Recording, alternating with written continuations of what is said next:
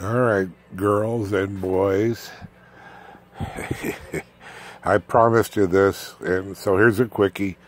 It ain't going to be professional, but it's a Sunday afternoon, and I got some yard work to do. It looks nice out there.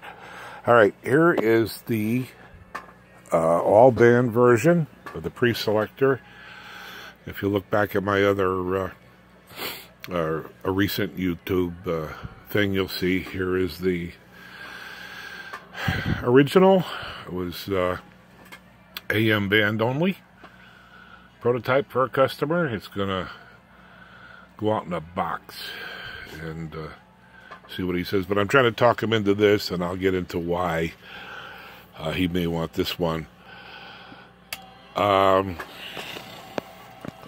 This basically is the same thing with the addition of multi-bands for the Preselector. Sorry, I'm trying to do a bunch of things at once here. And so we've added that. We've eliminated the broadcast band filters that were in here. This would allow him to zero in on his station and get rid of, if he was near the tower, any FM or other AMers that are in the near field, something that would clobber the system. So this actually ended up being 48 dB of attenuation. I think I got the numbers wrong in the last video. But anyhow, we're doing all band now. We're going down to 10 or 20 kilohertz, way down below lowfer into the VLF band. We moved the Varactor tuning circuit from the front to the back. It's in its own little shielded case with its own little 9-volt power supply. 9 volts is probably as high as you want to go with a BB112 Varactor. And we've done some little multi-coupler board so we could have 4 outputs. I've also provided a switch on the front here that he can go direct out if he only has one receiver, but I figured I'd give him the option of having that. As usual, we gave him the choice of multiple inputs, so not that he's going to use different antennas, but he's probably not going to know what connectors he has at hand, or it'll change, depending on where he is and what he's doing. So we have SO, a B and C, an F, and an RCA. He was using, I want to say it was a GE Super Radio with a link coupled to the ferrite bar and RCA for quick work, but we got to get him a little more professional than that. Anyhow, here's a quickie on the front panel as usual. Signal level, and he can select his antenna ports. One of the 4 back here. Source impedance, we're doing the same thing. We've got a nice little toroid that gives him anywhere from 25 ohms, which oddly enough, I'm in the AM broadcast band now, and on my 80 meter, I've got to go to 25 ohms down here to get the best signal transfer. It's not terribly critical, but makes a difference, and you really got to have it. If you're going to be a pro, you got to have it. Shunt level, which is really an input attenuator, it's a pot across the entire front end, the beginnings of the front end. And again, he may be near the tower where he's got volts per meter, or out in the field where he's got microvolts. So he's got to be able to not clobber everything that's in here, or his radio, his receiver. Moving along, drive level to the preamp. And that's all calibrated, nice. There you go. The camera focused. That's lucky. Again, same reason, you don't want to overdrive the little preamp back here. This is a very simple but very clean. I like the KISS principle. Low noise, 15 dB of maximum gain. Well balanced, 50 in, 50 out. And it's all calibrated here. Focus, please. Thank you. And that, in turn, drives the preamp. also calibrated. I love it when this focuses. And again, the dual scale, dB and yellow for the ratio. So he knows it's 6 dB. He's at 2 to 1 and 10 dB, 3 to 1, and we go down here. We give him 6 to 1 at 15 dB. Not going to need more than that. And then we go over to the preselector thing. The usual tune. Instead of the mechanical air core variable capacitors, we're now using the little varactors. And if you've seen any of my YouTube videos, you know that Bob is just in love with that. Air variables are gone for receiving, as far as I'm concerned. That's subject to change because I do that. Let me turn the light out here so you can see this better.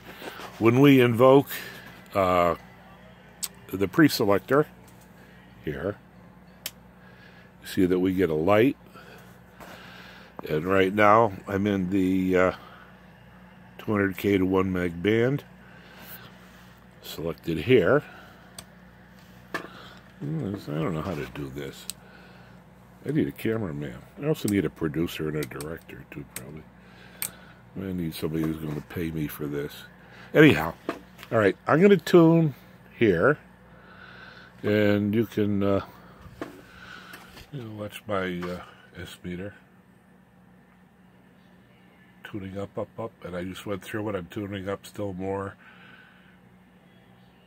Let me give this a little more gain. Now, we'll go here. I've got the AGC turned off, so we're actually using the Watkins Johnson as a piece of test equipment. All right, all the way down, dead air, and we're coming up. I'm going up, passing right through the peak. I'm still going up. We passed over the peak and back down, dead air. Now let me show you how much I moved that. From here to about here. Maybe you can hear it in the background. So that works. That really works. And again, I measured the other day. I measured 50-something dB in the broadcast band. Up here at the higher end, you get up around 7, 10, 12, 20 megs. It's not that tight, but tight enough for shortwave. Of course, he's not going to be there until, and I'm getting to that. And here's what I'm getting to. I built it a 10 meg upconverter. I provided a broadcast band notch. It takes everything out from 500 kilohertz up to well, almost the 160 meter band. So I call it 1.8, 1.85 megs. Flip this on, and we go to plus 10. I'm going to play that in a minute for you. And again, the output thing, greeny's going direct. See the direct output? If I go to yellow, the 4-way, he could pick one of those if he has more than one receiver. That's just a silly option. He may not ever use it, but you know, got to have it. All right, let's set up the 10 meg here. Stand by. I'll be right back. Okay, that was quicker than you thought, huh? Okay, I have taken my receiver up to 10 megs, 10.6. I'm dialed in at 600 kilohertz AM, and we're invoking this to take it out. Of course, the audio, I don't know if you can hear that or not, the audio goes away because it ain't receiving nothing. There we are, we're back in. Notice I put the broadcast notch in. You can't see it because of the AGC, but it really affected. You can see it here. And that's 600 is really down near the bottom, so the filter may not be at its sharpest, but it really works. It works well. The reason I did that is most general coverage receivers are very good mid-band. Anything above, 2 megs or so, they're usually pretty good, but they're not so hot down in the broadcast band. A lot of them have built-in attenuators. because they're dealing with strong local signals and they don't want intermod overload and all that. So I reasoned that if we go up to the 10 meg line, band rather, and convert everything up by that amount, we're going to be doing pretty good. And I'll tell you, it really, really, really works. That was 3 reallys. That's how well it works. We get a better one, it'll be 4 reallys. Here's the little converter. It's just a, I think it's an NE602. There's another YouTube on this thing. It's clean, it's simple, and again, the KISS principle, it works. I tried it shielded. It wasn't necessary. There's the box. I had it in a box. It took up a lot of room in here, and I didn't really need it, so it works. And, you know, Bob is really, I'm so happy. I'm really going to enjoy doing yard work. Again, I'm using the old military rather than commercial signaling, or what they call tally light indicators. Tally lights are just a quick idiot light like on your dashboard in the car. At a glance readings. You don't have to look at meters, or you don't have to read nomenclature and which module is on and off and all that. And the usual is, the old days, commercial stuff, red was just a pilot light. If you saw red, the unit was on. Well, it's not that way with the commercial and the military stuff. Red is off, or it indicates a problem. I'll show you. I'll go over here to, this is the only one I did it to because it's that important, is the signal shunt or operate from the antenna ports. I shut it off. I don't know if this shows it. It's blinking. If you could see it blinking.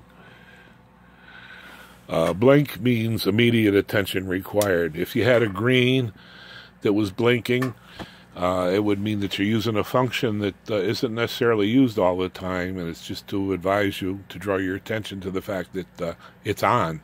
Hey, pay attention to me. Normal operating systems would be a solid green, no blinking. Amber is information, and that's what we have here, amber or yellow. Caution or information only, no warning. And for power, they seem to be using blue now. They're not seem to, it's in writing in some of the specs, so that's what we did. Again, the usual thing, because you're dealing with microvolt and sub-microvolt signals, very, very clean. Very clean. 3 varies for that. Pi filter output after the regulator. We're coming in here at about 16.